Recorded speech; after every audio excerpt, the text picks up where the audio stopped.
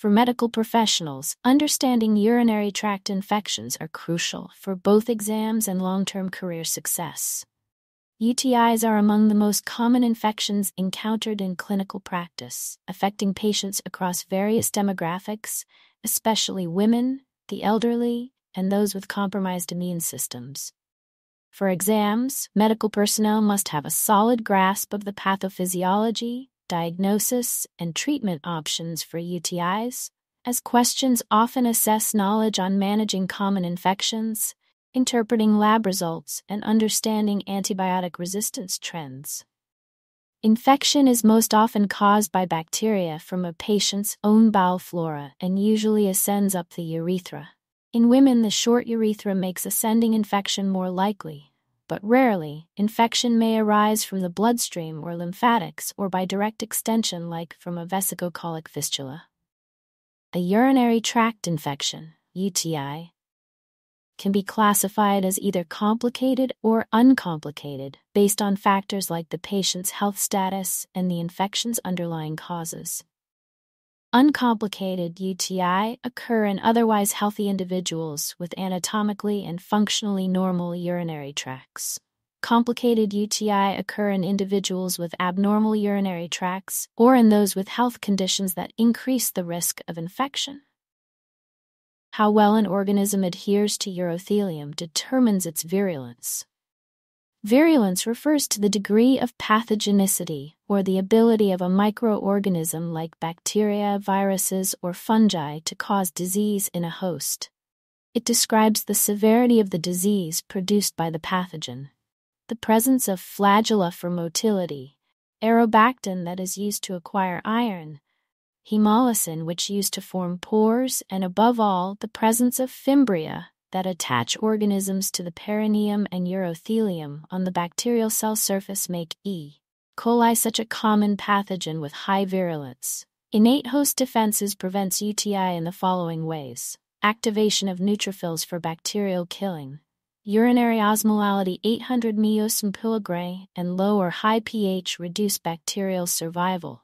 Complement activation with mucosal IgA production by uroepithelium plays a major role in defense against UTI. Commensal organisms such as lactobacilli, Corynebacteria, Streptococci, and Bacteroides prevents the overgrowth of E. coli bacteria.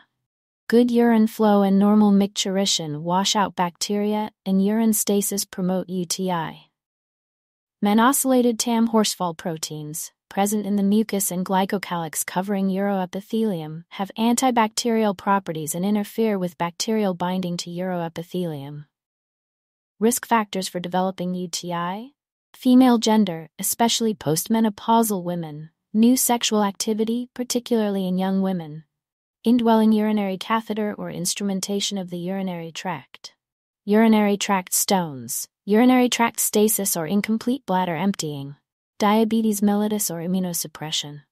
Clinical features of UTI: increased frequency of micturition by day and night, dysuria or painful voiding, suprapubic pain and tenderness, hematuria, smelly urine, loin pain and tenderness with fever, chills, night sweats and rigors suggest extension of infection to the pelvis and kidney, known as pyelonephritis. Uncomplicated UTIs in younger women, aged 65, can be diagnosed in those without known urinary tract abnormalities, recent urinary tract instrumentation, or systemic illness if they exhibit at least 2 of 3 cardinal symptoms of dysuria, urgency or frequency, along with an absence of vaginal discharge. Otherwise, diagnosis is based on culture of a clean catch midstream specimen of urine and the presence or absence of pyuria. Following criteria can be used as a guide for the diagnosis of UTI. In symptomatic young women, more than or equal to 10 to the power 2 of coliform organisms per milliliter urine, plus pyuria, which is more than 10 white blood cells per cubic millimeter, or more than equal to 10 to the power 5 of any pathogenic organisms per milliliter of urine, or any growth of pathogenic organisms in urine by suprapubic aspiration. In symptomatic men, more than or equal to 10 to the power 3 of pathogenic organisms per milliliter of urine. In asymptomatic patients, more than or equal to 10 to the power 5 of pathogenic organisms per milliliter of urine, on 2 occasions. Renal scarring can result from recurrent UTI, and dissemination of infection as septicemia can be fatal. In patients with a normal urinary tract, outcomes are very good, and persistent or recurrent infection seldom results in serious kidney damage.